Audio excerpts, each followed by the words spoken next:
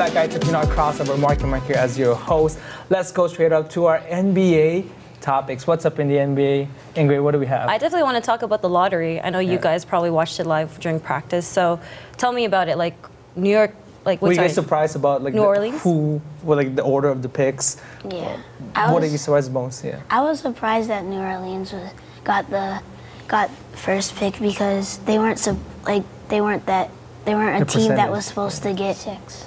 Like they were supposed to get 6. Yeah, 6%. Yeah, it was like, and then when we heard that Lakers might get first, we like I was like, whoa.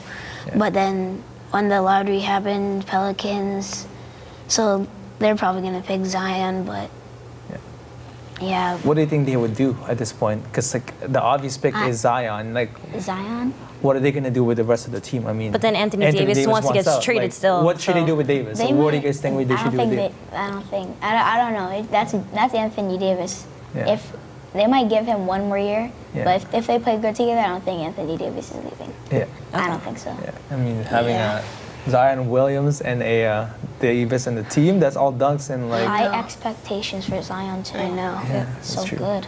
Yeah. Do you think he would want to play? Because he did say he wants to play for a high market team like New York.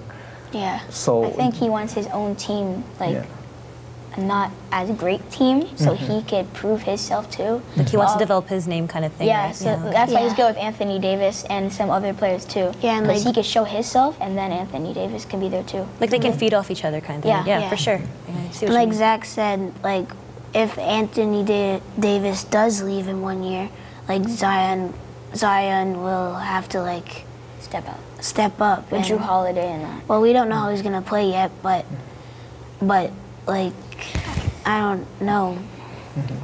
Talk to us about, I guess, the rest of the players. Like, who else in the draft do you think we're sleeping on, or maybe should be drafted first? Like, is there any of the players other than Zion? Who do you guys feel like would be a more fit if Zion was not as hype or as popular as it is? Like, who do you think is more ready for the NBA? Who do you think is actually really nice? So you've been following? Ja Morant. Yeah. Yeah. Yep. And what's good about his game? Yeah. He's so explosive. He's so explosive. Yeah. He's like Russell Westbrook, but he has a jumper too. So when he's near the rim, he's gonna slam it on somebody. Doesn't matter how tall you are. athletic. Yeah. He's gonna slam it on him.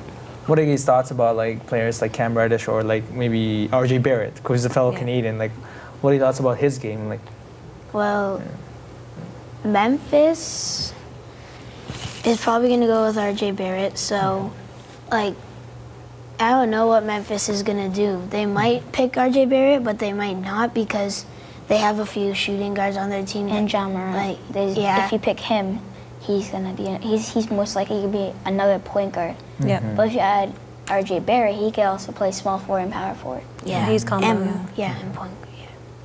oh, they're both of them are like, I mean, You guys are well knowledge. the top 3. I mean, you guys know the top 3 players right now in this draft. Zion, RJ Barrett, and Ja Morant are like really the top players in this draft, and the rest are kind of like in terms of the level of talent, kind of questionable. So at that point, up to until New York, and it's a pretty good pick. But after that, it's kind of you're getting players that are not up to the level. Let's talk about I guess the recent playoff games that we had. 2 Game 7. With the Nuggets, and I don't know if you guys watched the Nuggets and the Portland Trailblazer game. What did that tell you guys about players like McCollum, players like Damian Lillard? What was the game? How did you guys feel about that game? Well, Let me speak. yeah, sure.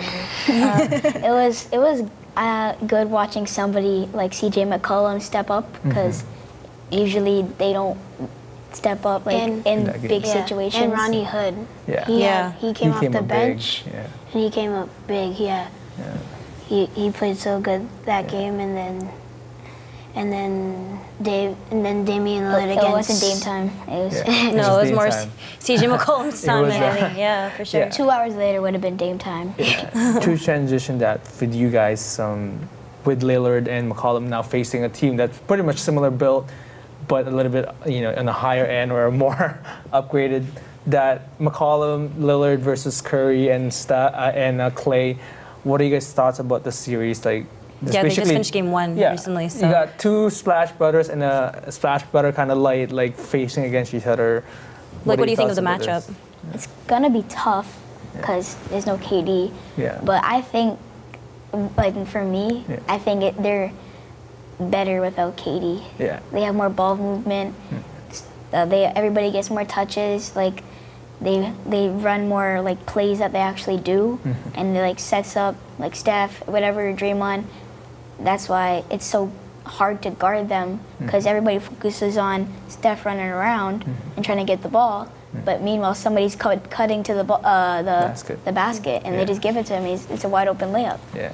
That's why it's so hard. Do you believe that too? That they're a better team without Kevin, or Kevin is? Yeah, I think that too because Kevin. Clay like had great games when Kevin Durant wasn't playing. He even had a great game for game 1, right? Yeah. So And yeah.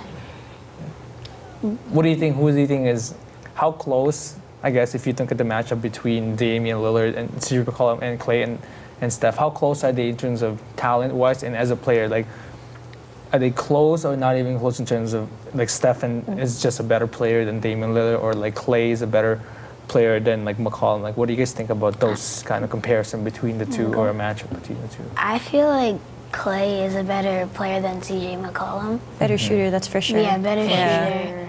And like CJ McCollum, when he wants to attack, he'll attack, and when he wants to score, he'll score. But like I feel like Clay is a better all-around player.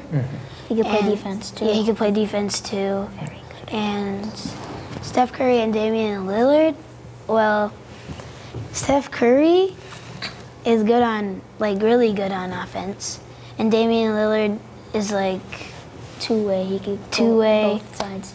But I feel like it's gonna be like them going at it this season, this playoffs, and. So you guys think like for you, I think Curry. What do you think sure. for the finishing for the series? They're both, Steph and Dame are both the same. When they're not hitting, they're off. Yeah. But they'll find it some way. Yeah. But I think Clay and CJ, Clay, even if he's missed like 200 shots, he'll still keep on shooting until he makes it. Yeah. Yeah, and he makes both impacts on both ends of the court too, right? Yeah. What's your predictions for the series? What's your prediction for this? I think it's gonna go. They're not gonna sweep them. I don't know. Okay. I know because the Warriors gonna do something. I could tell that when KD comes back, he's gonna do good, but it's gonna hold I don't the know. team. Damian Lillard, he's clutch in like moments, and I don't know. I think it's gonna be a close series because like Damian Lillard's really good in the fourth quarter, and I think it's gonna be five games. Five games. Because the Warriors, when they have all the pressure on them, they'll step up. But since they just beat the Rockets and beat them in game 1, I think they'll do something weird in this game. Yeah. So we'll find out. Awesome. same with Zach. Yeah. Same with Zach because What do you think, Mark?